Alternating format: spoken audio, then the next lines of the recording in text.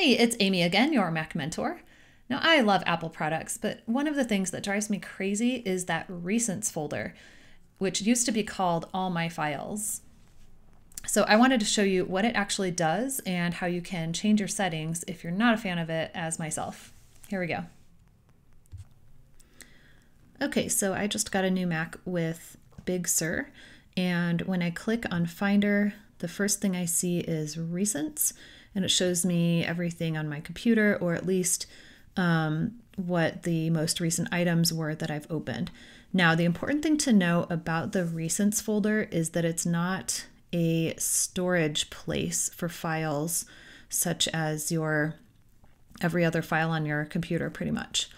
If we turn on in the View menu the path bar, we want to turn that on, and then let's choose a file.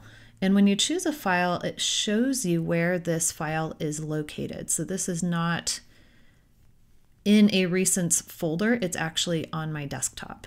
So if I delete things out of Recents, it's actually deleting from their original location. So this is just showing me files from all over my computer.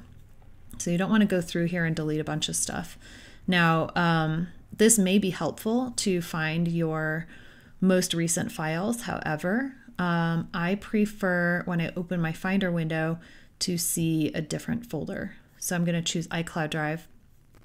So in order to do that, if I don't want to see Recents every time I open up a Finder window, I'm just going to go to Finder Preferences when I don't have any windows open.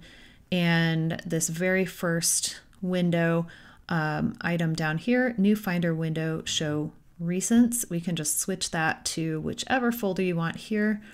I'm just going to choose iCloud Drive and close that. The next time I open a Finder window, I'm going to see my preferred folder instead of the Recents folder. So if that's been confusing you, or if you've accidentally deleted items from there without realizing that you're deleting them from your computer permanently, then hopefully this will help you to understand that better. Leave me a comment if you have any questions, or set up an appointment from mymacmentor.com.